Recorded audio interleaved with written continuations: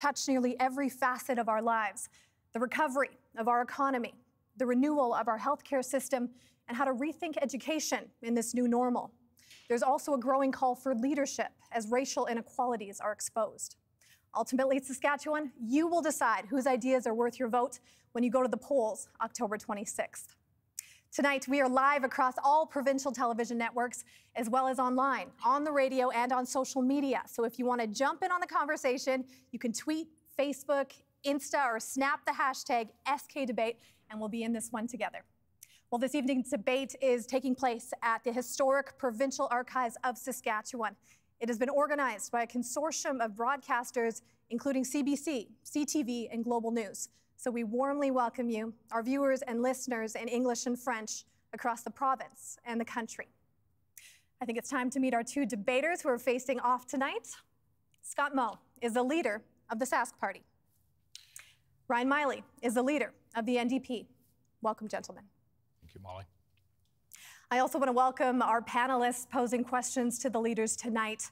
First off, we have Leader Post and Star Phoenix columnist Murray Mandrick, Vanier scholar, former journalist, and First Nations University lecturer Morel de Fiddler, Global News reporter Alison Bamford, and CBC's Provincial Affairs reporter Adam Hunter. Before we begin, I would like to acknowledge that this debate is coming to you from Treaty 4 territory, the original lands of the Cree, the Saulteaux, Dakota, Lakota, Nakota, and homeland of the Métis. Let's get to the rules. Each leader tonight will have 2 minutes for an opening statement. After that, we will go to a reporter question. Leaders will then have 45 seconds to respond uninterrupted. Then we will open the floor for 3 minutes of debate on that same topic. Now, I can interject leaders to keep us on track, but when you hear this sound, the open debate is over. Now, I don't want to cut any of you off, but I will do it if I have to. At the end of the night, each leader will have 2 minutes for a closing statement. Leaders, there is a countdown clock in this studio. Can we both see it? Yes. Okay, can we promise to stay on track and on time? Promise. Let's do it. Okay, and I just want to let everyone know I have this handy fly swatter. If anything comes our way, we're prepared. Fabulous. Okay. Earlier, we held a random draw to decide who would kick us off tonight, and that lucky winner was you, Mr. Moe. You have the first 2 minutes. Well, thank you very much, Molly, and welcome Saskatchewan this evening. I want to begin by saying thank you. Thank you to everyone in Saskatchewan for everything that you have done to control the spread of COVID-19. Thanks to you, we are doing okay. In fact, we are doing a lot better than many other places, both in terms of controlling the virus and in recovering our economy. More people were able to continue working safely here in Saskatchewan than in any other province in Canada. And today, Saskatchewan has the lowest unemployment rate in the nation. But the pandemic is not over, and the recovery is not over. So the question this election is, who do you trust to lead Saskatchewan's economic recovery? The Saskatchewan Party has a plan for a strong recovery that makes life more affordable for everyone. We'll introduce a new tax credit that will save up to $2,100 on your home renovations. We'll help families with the costs of their kids' sports and other activities. We'll help students by increasing the Saskatchewan Advantage Scholarship. And we'll help seniors by increasing the Seniors Income Plan. And we'll give everyone a break by cutting your power bill by 10%. All within a plan to balance our budget by the year 2024, which is something you will not hear from the NDP. Tonight is a chance for us to compare our plans, a chance for us to compare our records. We all remember the NDP's record of decline. They're a risk we can't afford. The Saskatchewan Party has a plan for a strong recovery and a strong Saskatchewan. It's a plan for a strong economy, strong communities, and strong families. I look forward to discussing our plan here this evening, and I once again thank you for joining us this evening. Thank you, Mr. Moe. Mr. Meili, you have 2 minutes. Thank you, Molly. Thanks to our panelists. Thank you, Mr. Moe. And thanks everyone who's tuning in tonight. For me, this election is all about you. It's about us, the choice before us as a province. And it's a choice between Mr. Moe's plan for cuts that will slow down the economy and hurt people, or our plan to invest now, get our economy moving again, and help people out in this difficult time. Because we know that even before the pandemic, folks were having a harder time here in Saskatchewan. People like the pipe fitter I was talking to the other day, who said how sick and tired he is of seeing license plates from Alberta and Texas on the way to the job site while he sits out of work. Or the patients who are waiting in pain for the surgery they need as they see wait times that grow and grow and grow. Or the thousands of parents who wrestled anxiously with the decision of whether or not to send their kids back to school in already overcrowded classrooms in the middle of a pandemic. These are the people. And this is the reason I'm running to be your premier. They shouldn't have to settle. And we don't have to settle. We can do so much better. We can. Instead of sending jobs away, we can create jobs right here. Instead of overcrowded classrooms, we can help kids with the teachers and EAs they need to thrive in school. Instead of cuts and wait times, we can make sure, as we invest, that every patient gets the care they need when and where they need it. This is the choice, and it's such a crucial moment for our province. The choices we make today matter more than ever. This is our chance to finally put people first. Thank you, leaders. Well, let's put you on the hot seat with our first question. CBC's provincial affairs reporter Adam Hunter, over to you. Thanks, Molly. We have 165 new cases of COVID-19 over the past 5 days, 254 active cases right now in the province. My question is, what should or will government do to prevent the spread of COVID-19? And would this include an indoor mandatory mask rule? Mr. Mo, you have 45 seconds. Well, first, I'd like to start by thanking Saskatchewan people for the efforts that they have made as individuals that has led us to the collective success and the low case numbers that we have here in the province. Our total case numbers in Saskatchewan are 62% below the national average. Our total active cases today even are 60% below the national average, and thankfully, our fatalities are 92% below the national average. We have safely reopened our economy, our communities. We have safely reopened our schools here in the province. As we move forward, and we saw Dr. Shahab out the other day where he has reduced private gathering sizes to 15. But where we have had challenges is when people are not following the public health advice that is in place. Thankfully, the vast majority of Saskatchewan people are, and that's showing up in their numbers. Thank you, Mr. Mo. Mr. Meili, 45 seconds. Thank you very much. You know, I'm getting pretty tired of COVID-19. And I bet I'm not the only one. This isn't the year that we had in mind. And yet people have stepped up so incredibly well across Saskatchewan. And they deserve a government that will step up for them as well. That means with clear guidance on when to use masks, how to protect ourselves. It also means not going down the road that Mr. Mo has in mind with his austerity plan of cuts. That's the worst idea right now. Now is the time for us to invest. Get people back on the job, invest in health and education, make the investments now that keep us safe and allow us to get our economy moving and help people out in this difficult time. Thank you, Mr. Meili. Okay, it's time for our first open debate of the night on the same topic. What measures should be taken by the government to prevent COVID-19, and would you put in a mandatory mask ban? With respect to the masking policy in the province, we've been clear since day one. When you are able to create that physical distance, like we are here this evening, a mask is not necessary. When you are not able to have that physical distance, you should have a mask with you. I carry one with me all of the time, and you should then wear that mask. We've been very clear on the masking policy that we have had in this province. It has been effective, and it will continue for the foreseeable future. Well, Mr. Mo, there has been a fair amount of mixed messages. At times you've been offside even with the Chief Medical Health Officer. One of the things that I was really disappointed was the failure to speak out about the folks who are protesting in the anti-mask movement and really make it clear that that's not helpful. But the bigger concern for me, and you referenced it today, which I think is really important, we saw the recommendation that we decrease gatherings from 30 to 15 people. Well, those are private gatherings. Yeah, let's talk about schools. Let's talk about classrooms. Yeah. We have classrooms of 30, 35, 40 kids. You have That's not never what the been recommendation was, Ms. Molly. Yes, but you've never been willing to address the overcrowded class sizes. Do you admit that we have a problem with the number of kids in our classes? As we're going to come to the class sizes, we have that in an education segment. I want to know about the masks.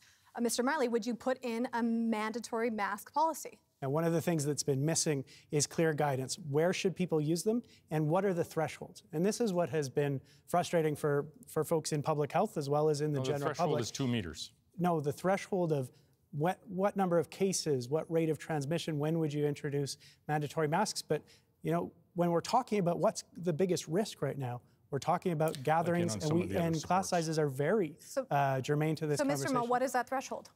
The threshold to when you should wear a mask is when you're not. But when, in terms of implementing a mandatory mask policy, it's something that the city mayors have asked for. We have a very clear masking policy in this province that is there today. If you're able to create that physical distance, a mask is not required.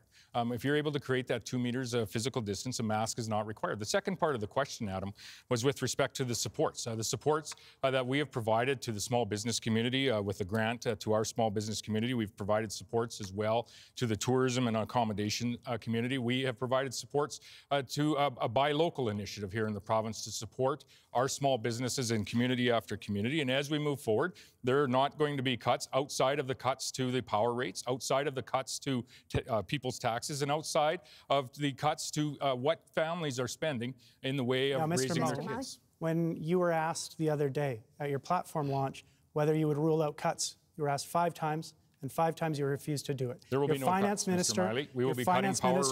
We will be cutting taxes. That the road ahead is austerity. And why would anyone believe you when we saw what happened in 2017? A government that had promised no cuts, promised not to touch the crowns, instead sold off, got rid of STC. We're not selling crowns. The cuts that we have will be in the way of families' power rates. You heard the bell. We're going to keep talking about the economy. Adam, your second question. You led right into my next question. You both mentioned your plans in your opening statements. You're getting into the economic recovery. What specific steps are you going to take to help the economy recover through the pandemic? Mr. Meili, 45 seconds. Thanks for the question, Adam. We know that even before the pandemic, folks in Saskatchewan were having a hard time making ends meet, living paycheck to paycheck. We were leading the country already in the number of people having to walk away from their mortgages, leading the country in the number of people having to declare bankruptcy. These are our friends and neighbors. These are folks across the province who are struggling. When I asked Mr. Mo about that recession in the legislature, he said that it was news to him. Well, it's sure not news to the struggling families across Saskatchewan who are looking not for cuts. They're looking for a government that will invest now. Invest now in creating jobs right here with Sask First Procurement, in raising wages and doing the work to make life more affordable and showing that they actually understand where people are at right now and how much some folks are struggling today. Thank you, Mr. Meili. Mr. Mo, 45 seconds. The economy in Saskatchewan, we do have a plan for recovery. It's a plan to invest in infrastructure where we have provided a $2 billion booster shot to an already large infrastructure plan in the province, $7.5 billion to build schools, to build hospitals, to build our roads across the province. We have a plan for a strong recovery that includes balancing the budget by 2024. Very important that we get back to a balanced budget here in the province so that we have the ability for sustainable health funding, for sustainable education funding, so that we can ensure that that funding is sustainable for not just today's generation, but so that we can have schools and healthcare for generations of the future. Thank you, Mr. Mo. It's time for your open debate on the same topic. How do we help our economy recover? As I said earlier, we have a strong plan for recovery. The Saskatchewan Party has a strong plan for recovery. And as our economy recovers, so will the province's finances. That's why we have put forward a plan to balance the budget by 2024. Mr. Meili has no plan to balance the budget at all. He has a plan to make a plan to balance the budget. He has put forward a $2.7 billion costed plan. We had to cost our plan. I didn't think that we were going to have to cost the opposition's plan, but we did. And there's an additional $4 billion that Mr. Meili has not come forward with in his plan, $4 billion in unaccounted spending. And the question that I have is how do you think Mr. Meili is going to pay for it? And the answer I would give is that he isn't. Saskatchewan people are. So this is the message that we hear over and over from Mr. Mo. When we talk about the investments we want to make, he tells us that we can't afford them. What is he really saying? He's telling the people of Saskatchewan that we can't afford childcare, that we can't afford to not have overcrowded classrooms, that we don't deserve high-quality healthcare. Well, I think he's wrong. I think we do deserve it and that we are worth it. What we can't afford is 4 more years of Scott Moe and the Sask Party, 4 more years of cuts, 4 more years of privatization, 4 more years of backroom deals for the old boys club while ordinary families are struggling across Saskatchewan. Mr. Moe may be satisfied, but the people of the province certainly aren't. $4 billion in deficit spending, above the $2.7 billion that has been costed out by the NDP. It's available on our website, saskparty.com. We've itemized the items that were not included in the NDP platform. It's $4 billion that will ensure that the NDP obviously certainly has no plan to balance the budget. Their plan to make a plan to balance the budget will be stretched out, and it is going to result in higher taxes for Saskatchewan people. Well, Mr. Meili, Moe, is there a timeline? Is there a timeline in terms of balancing the budget with the NDP's spending plans? we're going to balance the budget as soon as we're able, but we're not going to do it in a way that's going to hurt families, and that's the biggest difference. I know that the people across the province, they want to see wise fiscal management, but the deficits that the people I'm talking to are most concerned about are the deficits in our schools, the deficits in our hospitals, the deficits in the bank accounts of ordinary families. And Mr. Moe's plan for cuts to health and education, that's a bad idea anytime. But right now, it's downright dangerous. It'll choke our economy and it'll hurt people. It's the wrong approach. This is the NDP record of not balancing the budget in Saskatchewan. This is the NDP Mr. Moe, record, and this is why it matters. This is why this record matters. We're going to speak about this record here this evening. When I graduated high school in the early 90s, many of my friends had to leave the province. They weren't able to come back. They're coming back now, many of them. But they had to leave the province because of the NDP had the dead last job creation record in the nation. And we deserve better. I deserve better for my children. They need an opportunity to work in a community here in Saskatchewan, and so do yours. Every single project Mr. Moe builds is a company from out of country, out of province. We're still talking about the economy. Don't worry, I'll give you a chance to jump in. We'll go next to Murray Mandrick, political columnist for the Leader Post and Star Phoenix. Murray. Thanks, Molly. Both of your parties are promising hundreds of millions of dollars in spending and rebates. We're looking at a situation where there's a $2.1 billion deficit this year and accumulated $24 billion deficit that we're going to have to pay back. Please tell the folks out there, how is this responsible governance? Mr. Moe. Saskatchewan has a plan to balance the budget here in the province. We have a plan to foster the economic recovery that Saskatchewan is already underway in our province. We didn't wait for the post-COVID environment. We were able to reopen our economy with a solid Reopen Saskatchewan plan. We were able to reopen our communities. We were able to, yes, reopen our schools, and we were able to do so safely and keep our COVID transmission rates very low. We have a plan to balance the budget in 2024 for all of the reasons that you had mentioned. Murray, it is important for us to balance the budget so that we can have that sustainable ability to invest in schools, to invest in hospitals, to make all of the investments that we have made over the course of the last 10 years to ensure that is sustainable for generations to come. We have a plan, and we're going to stick to it. Thank you, Mr. Moe. Mr. Meili. Thank you very much. We have seen debt climb under the Sask party, making it more difficult for us to make the investments, but now would be the worst possible time for us to cut. And this is the road that Mr. Moe has told us he's going down. Austerity is the word his finance minister used. We saw that in 2017. In 2017, after having promised that there would be no cuts, that the crowns were safe, they killed off STC.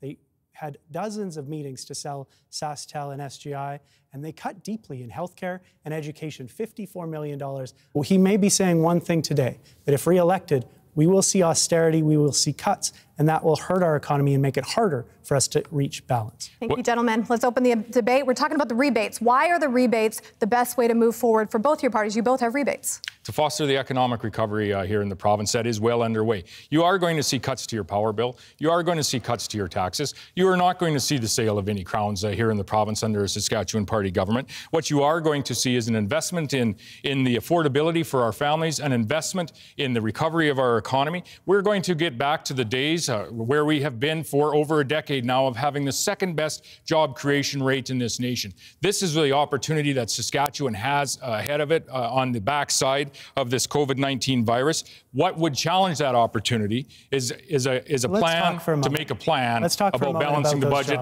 at some point in the future with $4 billion in unaccounted spending. That is the challenge that Mr. Meili has. Let's talk for a moment about those jobs.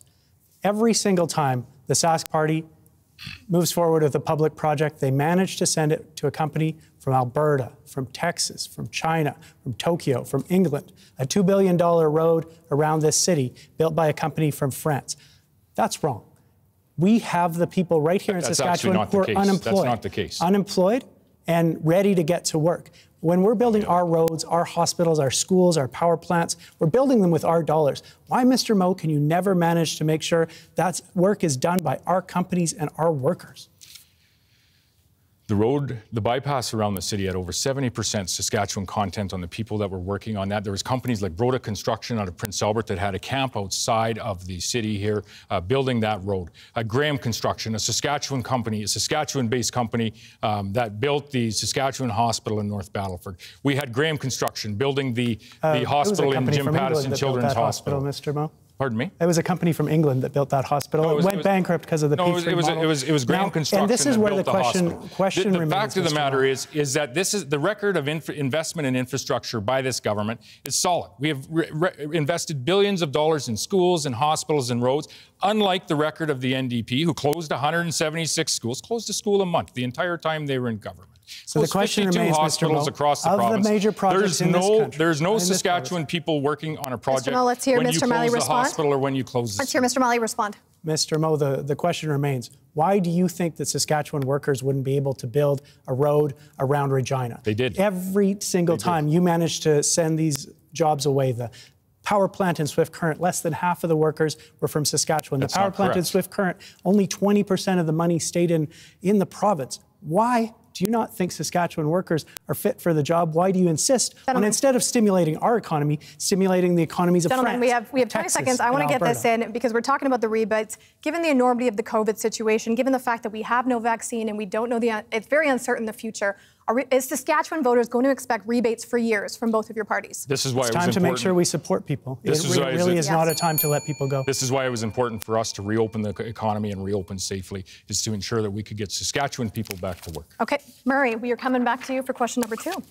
Our core industries like agriculture, oil, mining are certainly changing, but the question becomes, what do we do to help them in this new environment that we're in, and what do we do to encourage and bring to this province more sustainable industries in the future that maybe are going to be less susceptible to markets? Mr. Meili, 45 seconds. Thank you very much. We know that workers in oil and gas, in potash, and other key sectors in our province have been hurt, especially with the downturn in prices during COVID-19. Lots of people are struggling. We need to be there to support those essential industries. We also need to not limit our opportunities. We saw under Mr. Moe the killing of the solar industry when they got rid of net metering. We've seen the Sask party kill off film. Right now, we have incredible opportunities. We have the best opportunity for solar energy, for wind, anywhere in the nation. We should be leading the way with geothermal, with solar, bringing back a film industry, creating all the opportunities for a diversified, more resilient economy, instead of sending those jobs away, as Mr. Moe has done. Mr. Moe. You're exactly right, Murray. Food, fuel, and fertilizer is a way that Saskatchewan has created wealth for generations now, and those industries, plus some additional industries as we move forward, will continue to be the very basis of the Saskatchewan economy. That's why we have set targets in our plan for growth, targets of increasing our exports by up to 50%. And this is why this recipe has been working, of adding value to these products. We have the lowest unemployment rate in Canada today, have now for 2 months. We have had the second highest job creation rate now for 13 years in the nation. This is a record that we are very proud of. It's a record of where we have had private industry invest in mining.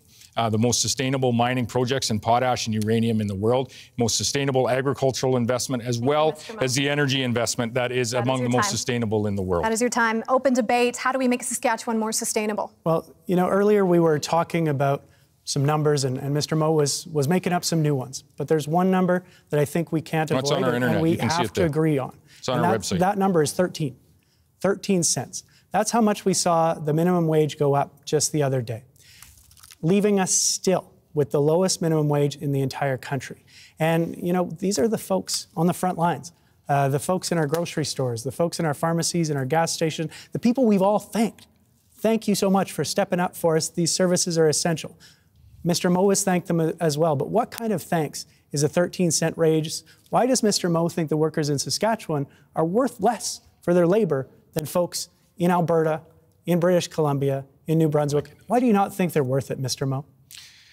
In Saskatchewan, we have taken 112,000 people off the tax rolls. We have very much focused on the affordability for families in this province. A family of 4 in Saskatchewan today pays absolutely no income tax on their first $51,675 of earned income. This is one of the highest tax-free thresholds in the nation. Personal and child spousal exemptions have increased at twice the rate in the last decade. We are very proud of the investments that we have made in the affordability for families, in particular, taking low-income families off the tax roll altogether. So the question, Mr. The jobs that are wanna... available in our communities are in agriculture, they're in energy, they're export-related jobs. And my question to you is the industries that are either not directly involved in exporting are involved in servicing those export-related jobs. We need to, as leaders, support those industries, some of the most sustainable industries in the world.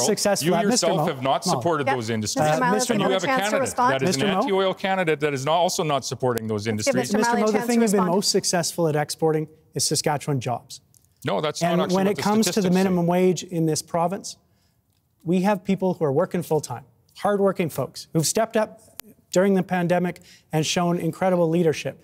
And yet, what have they been shown from this government? A 13-cent raise. Still the lowest minimum wage in the entire country. We've got people working full-time and having to stop by the food bank on the way home. So the question remains, Mr. Moe, why do you think that Saskatchewan workers deserve the lowest minimum wage in the entire country? Are you proud that that's our record? The record of Saskatchewan, and this is the facts, the record of the Saskatchewan is that we have had the 3rd highest economic growth rate from 2007 to 2019. Our population has increased by 170,000 people in communities right across this province. We've had the 2nd highest job creation record relative to under the NDP. We were dead last in the nation, dead last in the nation. Do you really believe that 13 cents? Just today, we have the lowest unemployment rate in the nation of Canada. This is due to what you have done as Saskatchewan people. You have stopped the spread. You have slowed the spread of COVID-19 in our communities. Thank you, You gentlemen. have allowed us to open our economy and get back to work. Thank you, gentlemen. That's all the time we have for that segment. Let's turn now to Vanier scholar, former journalist, and First Nations University lecturer, Merelda Fiddler. Merelda. First of all, thank you, gentlemen. As a Métis woman, though, in this province, I see many missed opportunities to build strong and mutually beneficial relationships with Indigenous people. If you become our next premier and you really want to put people first and build strong communities, what is one thing that you would do personally to show us you intend to build those stronger relationships with Indigenous people?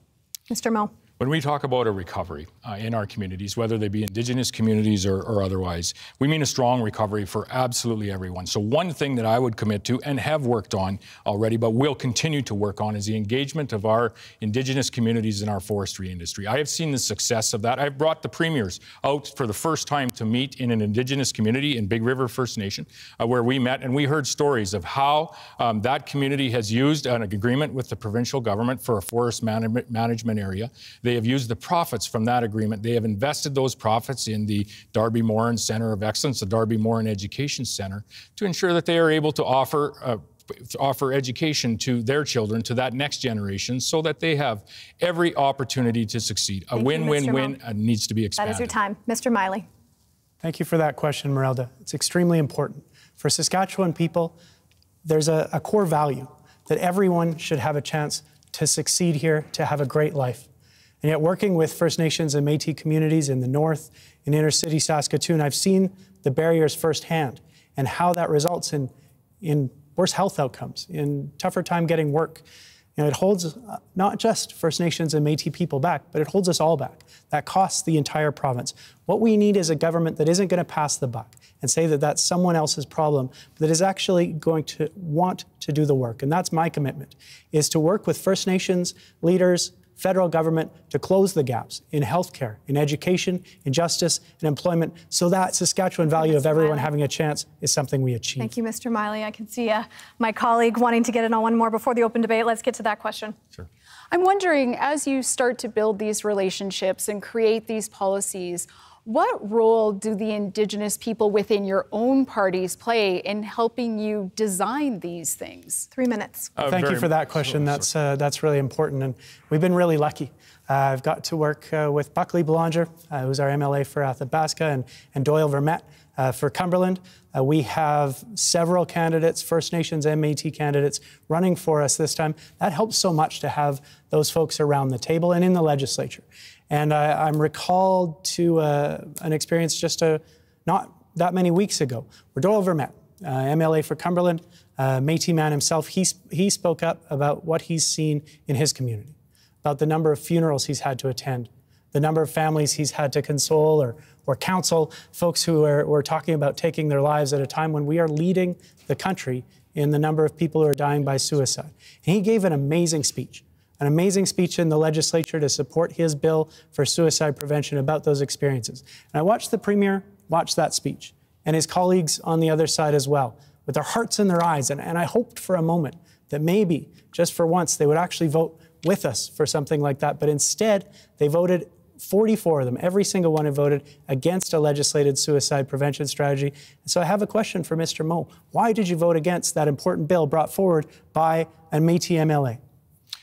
Legislation is not required to work on something as important as suicides. You know very well, Mr. Meili, that we have our Pillars for Life strategy in place. That Pillars for Life strategy is working, is guiding us through the conversation around how we are engaging with our partners across the province on a very important conversation, one around suicides, and in particular, yes, northern suicides. We most recently signed a letter of commitment with the FSI and with the federal government. Both need to be partners in this conversation to build on that very direction that we had in the Pillars for Life. On the question of engagement within our party and engagement with community leaders across the province, Indigenous community leaders at all levels.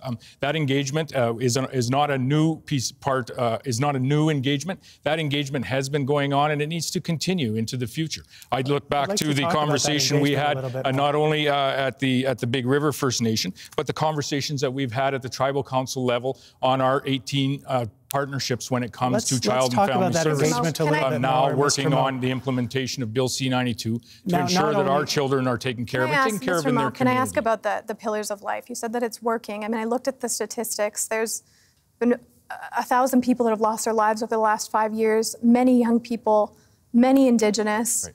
Right. It's larger than the first half of the decade. So how do we measure success when we're dealing with people's lives? Well, I'd quote, and I don't do this often, but I'd quote, John Horgan last night, who talked about, this is going to take us some time to work our way through this conversation, but we are going to need everyone at the table to find our way through that conversation. The Pillars of Life strategy is an important strategy as it guides that conversation. It's supported by the Canadian Mental Health Association, but more work to do from all sides on this conversation. It's a very sensitive issue. We're going to go back to Meralda. She has another question that maybe touches on that. I do. Both parties have talked about job creation and engaging Indigenous people in all of this job creation. But when we look at statistics like Indigenous women are 12 times more likely to go missing or be murdered, or when we look at incarceration rates in our province of 75% Indigenous people, and we factor in that 3 times the national average for Indigenous suicides versus non-Indigenous suicide, how do you connect those with your job creation strategy? Where do you start? What's that starting point for you? Mr. Meili, 45 seconds. Thank you very much. Yeah, I think it's exactly there that we need to look. If we're asking the question, are we getting this right? It's the outcomes that will tell us. 60% of kids on reserve in Saskatchewan are living in poverty. A quarter of kids in the province as a whole living in poverty. Clearly, the approach that Mr. Moe has taken so far, it isn't working. We're not closing that gap. And that's why I would make that commitment, that annually we'll release a Closing the Gap report that fully outlines the work done and the true statistics on health, on employment, on education, on justice, and we'll use that. And a speech in the legislature where we will highlight this as a top priority and allow this government to work as a facilitator instead of a barrier, as we've seen Thank under you, Mr. Meili. Mo. That is your time, Mr. Mo. 45 seconds. The conversation has to happen at the very local level, and it is occurring. And yes, the supports need to be there, whether it be conversations around how we support young women in our Indigenous communities and in other communities, how we support those that are struggling with mental health challenges, maybe addictions challenges. And so there is a holistic conversation leading to investment that needs to occur, and it needs to occur in conjunction with our Indigenous communities. It also is going to require us putting our foot forward and investing alongside, as we did in the forest management agreements that I mentioned earlier. Most recently, we have also put forward investment in the energy industry with Project Reconciliation, an Indigenous-owned energy company looking to purchase some of the TMX pipeline, as well as a First Peoples pipeline project to Churchill. Once again, let's debate this question. The clock starts now. I'd like to return to that concept of engagement and conversations. And we hear some good words here, but words will not get us reconciliation. It takes action. And suicide prevention strategy. Not only was Pillars for Life described by experts as so vague as to be meaningless, unable to save lives, there's another story that really comes forward here. And that's someone by the name of Tristan DeRocher. Tristan walked all the way from La Ronge to Regina, nearly 700 kilometers. He then fasted just over there, outside the legislature, for 44 days, one day for each of the Sask Party MLAs who voted against a suicide prevention strategy. And instead of engaging in conversation, instead of meeting him, Mr. Mo, you sent two of your ministers across the road to basically say, get off my lawn. What family who's lost someone, to every young person who is struggling right now with whether or not they feel their life is something they can continue? Yeah, absolutely. There are two ministers in the government of Saskatchewan that did meet with Mr. DeRocher, and I think it's important for us all to realize that that everyone agrees with what Mr. DeRocher is advocating for. He's advocating for the investment and the recognition of something that we all need to do, and we all need to work collaboratively on in reducing Indigenous suicides and reducing suicides in northern Saskatchewan. The Pillars for Life strategy, you say it is not endorsed by experts, but it's endorsed by the Canadian Mental Health Association.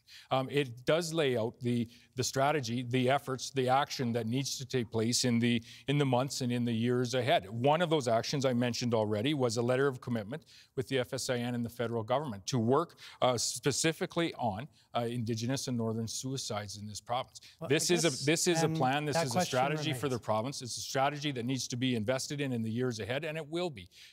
That question remains then. If this is something you take seriously, if you really want to see action on this, why, instead of sitting down with Mr. DeRocher, with the Walking with Our Angels folks, why did you send the ministers with a very simple message? The message was, Pillars of Life is good enough, now go away, get off the lawn. Well, certainly not. That was not the message. Mr. Mo, let me ask Why this did question. you not meet with him? Why not have the conversation? Do you regret, if you look back at... It's going to take some time.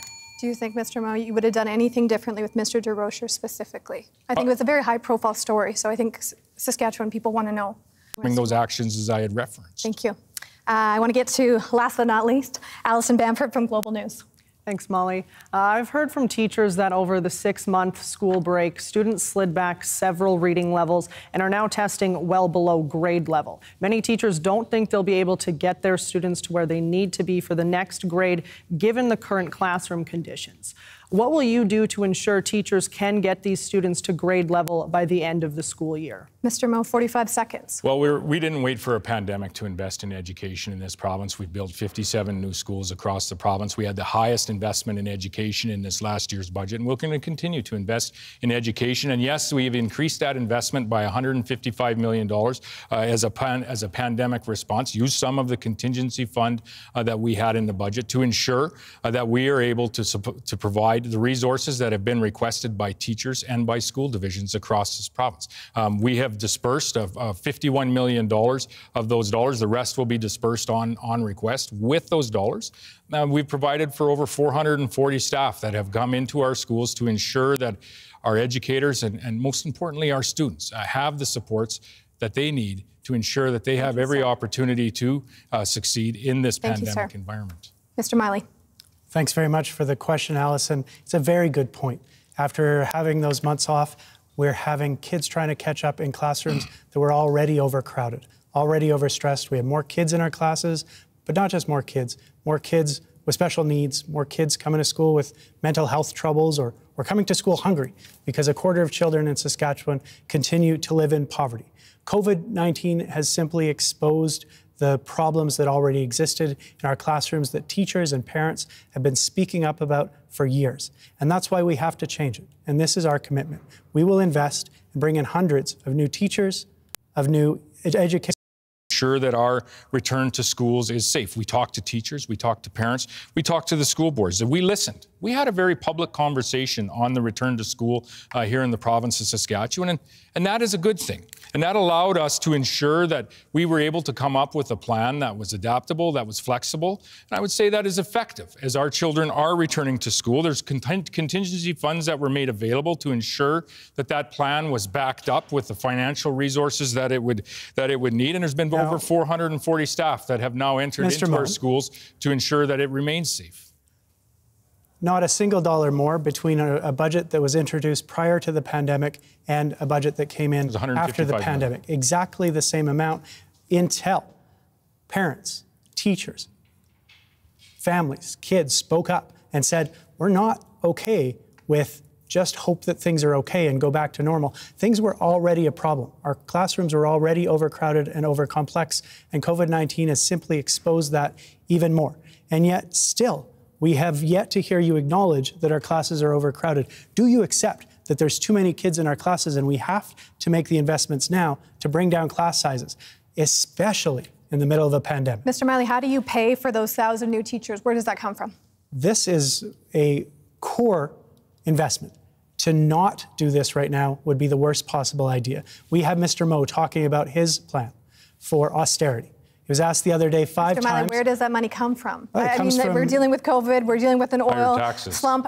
Where does that money come from for Saskatchewan taxpayers? Well, this is an investment and it's a key investment. But you know, Mr. Moe just threw out a word there. He had a little nice word there. He said higher taxes. Well, we've made a commitment. Unlike Mr. Moe, who's refused to rule out higher taxes for ordinary families, unlike Mr. Moe, who raised the PST by $800 per family back in 2017, we will not raise taxes for ordinary families by a single cent. The only increase that we are committed to is asking those very few families, those folks with over $15 million free and clear in assets, to pay a little bit more right now. $0.7 billion plus the $4 billion that you missed. You are accounting with your tax increase for 1%. 1% of your deficit spending that you have put forward. Where is the other 99% going to come from? It's going to come from you. Perfect time, gentlemen. Let's go back to our last question of the night. Alison Bamforth standing by. Switching gears from education, in Saskatchewan this year, overdoses are on track to kill more than double the number of people than COVID-19, impaired driving, and car accidents combined. What will you do to immediately address this crisis and save lives? Mr. Meili, the floor is open. Thank you very much, Alison. You know, we hear the stories of people who've lost sons and daughters. You know, these are not just numbers, not just statistics. These are people's lives.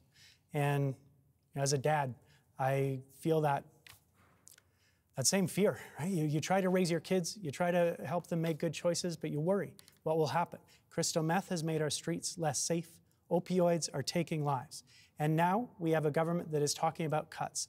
That's a bad idea anytime. But right now, it's a dangerous, dangerous notion. Now is when we need to invest. That's why we're committed to supporting harm reduction, to a crystal meth and opioid strategy, and to bringing in dedicated mental health and addictions emergency rooms so people get the care they need right away. Thank you, Mr. Meili. Mr. Moe. I would just say this is a very important question that cuts across. But we need to continue to... For opioids, I'm ready to make a change. And we have to tell them, we'd love to help you, but you're going to be waiting 3 months, 6 months, a year and a half before you can get any care.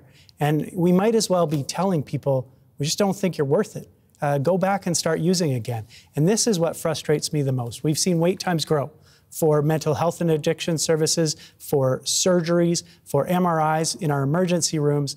And I just got to ask, what are we waiting for? When is this government actually going to do something about wait times? Well, New Democrats will. We'll bring in hundreds of new healthcare professionals, nurses, doctors. We'll bring down those wait times so that you can get the care you need when you need it. With respect to the investment, and I talked about our investment in mental health, going into those very detox beds, going into the staff that would be working with those individuals, that's where that $30 million this year and last year is going.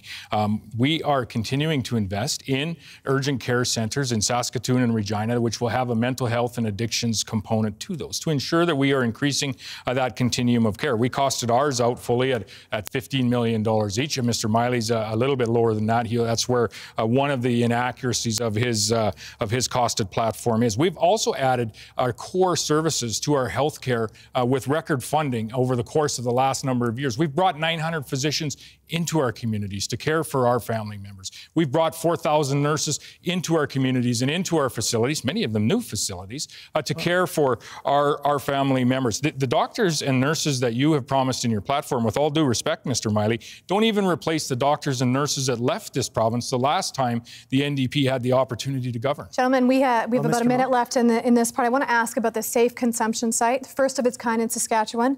I learned that citizens raised money to make sure that runs well. Would either of your governments fund that going forward? The other day I stood up with Mary Adjeritis, who's a mother and an advocate in Saskatoon, and she lost her son to opioids. And she said something that really stuck with me. She said, so instead of getting sent away, as we see so often today, people get the help they need and deserve. Mr. Moe, would you fund a safe consumption site? I would point back. We would consider the safe consumption site if we have the honor to form government on October the 26th, and we would consider it alongside all of the other investments that we have made, that we continue to expand on, to ensure that families and family members that are experiencing drug and addictions have the supports that they need. This is an investment that's in the works. It's an investment that needs to continue regardless of who's government in the future. Well, it is time already to wrap up the debate. We have 2 minutes for each of you for your closing statements, and we will start tonight with the Sask parties. Scott Moe. Well, thank you very much, Molly.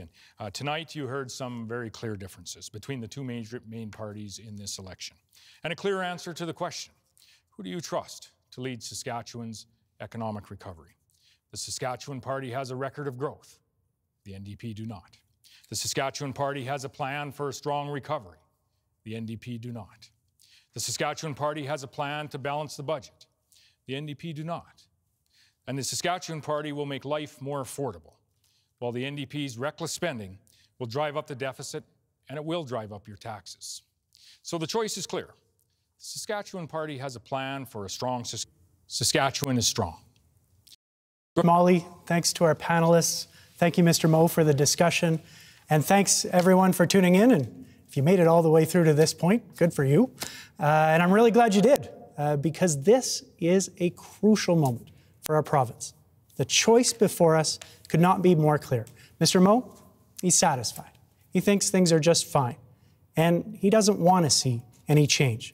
But people across Saskatchewan have been having a much harder time. Mr. Moe refuses to rule out more cuts to health, more cuts to education, cuts that are a bad idea anytime and right now are downright dangerous. It's just not good enough. It's the wrong approach. The choice before us couldn't be any more clear. A tired, old Sask party offering nothing but more cuts and privatization, or a new direction, a new vision that invests in people, gets our economy moving, and helps each other out in this difficult time. And that's why we plan. We plan to make sure every patient can get the care they need when and where they need it, that every kid gets the help from the teachers and EAs, the support they need to thrive in school, that every senior can stay home for as long as possible, and that every Saskatchewan worker is back on the job and making a decent wage, so that everyone, every person in Saskatchewan has a chance at a great life right here. Because this is our home. This is our home, and this is our chance to make it even better. So tonight, I ask for your support tonight and the weeks ahead and years ahead as we build that better future together. Thank you so much. Have a great night. Thank you, Mr. Meili. Well, that is all the time we have for you tonight at the beautiful Provincial Archives of Saskatchewan. Thank you to both leaders for your passion for our province. Thank you to our panelists for all your amazing questions, and to all the people behind the scenes that made this night possible. Democracy is a beautiful privilege we have in this country. We hope you exercise that freedom by casting a ballot on October 26th. And just a reminder, if you want to vote by mail, applications are due by tomorrow. Can you punch them up? Can I see them? Sure. I just see the debate. Can I have the right now?